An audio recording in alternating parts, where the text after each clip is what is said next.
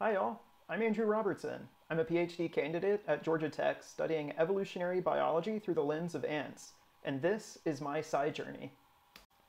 And right away I can tell you that fire ants are giving Florida harvester ants a really hard time. But I didn't arrive at this conclusion by following a single stepwise pattern that you might have heard about. In fact, most science doesn't really happen this way. My sci journey began during my master's program at Southeastern Louisiana University. I wanted to do a project focusing on the Florida harvester ant, but everywhere I looked, they couldn't be found. So my first question was, where are the harvester ants? I reached out to some local museums, and they suggested that the fire ants might actually be responsible for the disappearing harvesters. They also pointed me in the direction of some places I could check to go find them.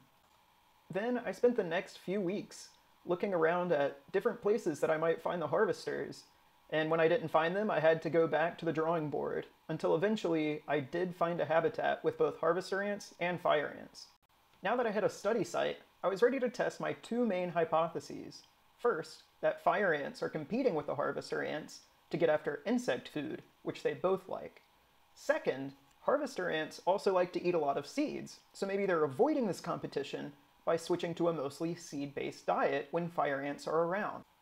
After removing fire ants from about half the site, we offered both seeds and insects to the harvester ants from 4 different distances ranging from their nests, and we recorded these data for about a year. If we remove fire ants, do harvester ants eat more? Do they change their diet? And do they go as far in search of food? There were a lot of steps of both analysis and interpretation before we could finally make sense of these results. And here's what we found. Just as we predicted, when we removed fire ants, the harvester ants ate more insect food. But the strange thing is they also ate more seed food. We didn't really expect that, since they shouldn't be competing. Harvester ants, after all, are the main seed eaters between the two of them. Due to travel restrictions from COVID, I wasn't able to share this at conferences.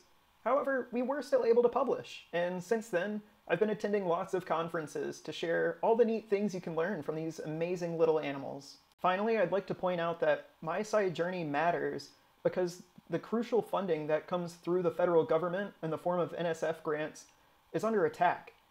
I was able to use these funds not just for this project, but also to train the next generation of doctors, dentists, biologists, and other specialists during their undergraduate career. I also showcased what invasive species can do even decades after their introduction. And finally, we should know what's going on in our own forests. And that is why my sci journey matters.